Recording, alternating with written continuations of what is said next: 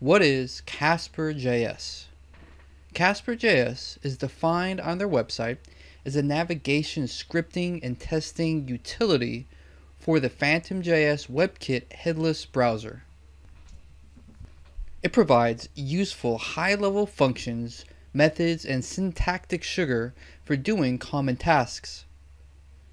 These common tasks include defining and ordering navigation steps, filling in and submitting forms, clicking and following links, capturing screenshots of a web page, testing remote DOM, downloading resources, writing functional tests, and scraping web contents.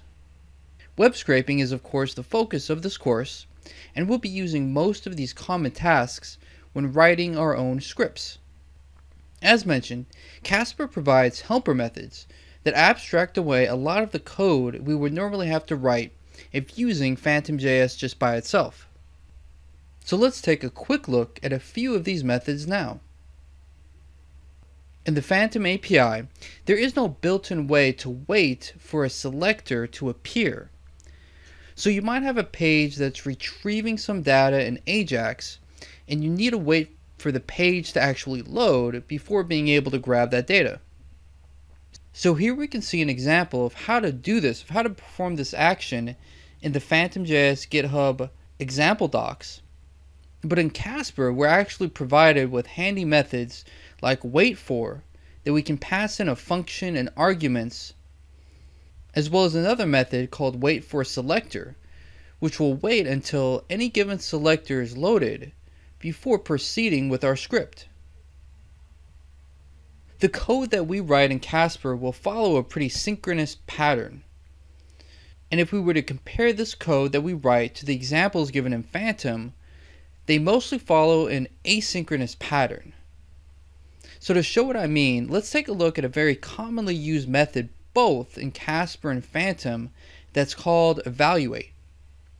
So evaluate does the same thing in either case. Basically performs an action when it's invoked. So the action performed can be something like looking up an element or attribute and then grabbing the data. The example of evaluate in Phantom is asynchronous. So the entire action of opening a page, grabbing the page title, and logging a message is all done within the same function. Contrast this with the more synchronous nature of Casper, in which we'll be using the then method. And the then method will act as an intermediary to pass along the execution of what's written in our scripts.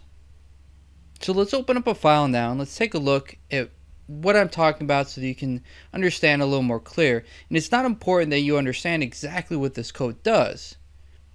So you can see at the top, first we start Casper, we initiate an instance.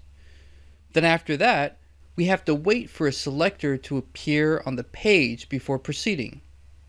Then once the selector has appeared in the page, we evaluate functions.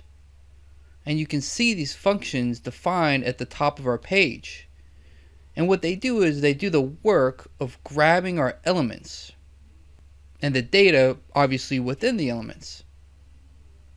And then once that's done, we dump the data into the console, or we do a console log basically. So in the next video, we'll start digging into these Casper methods so you can start to understand the mostly synchronous workflow we'll be creating within our scripts.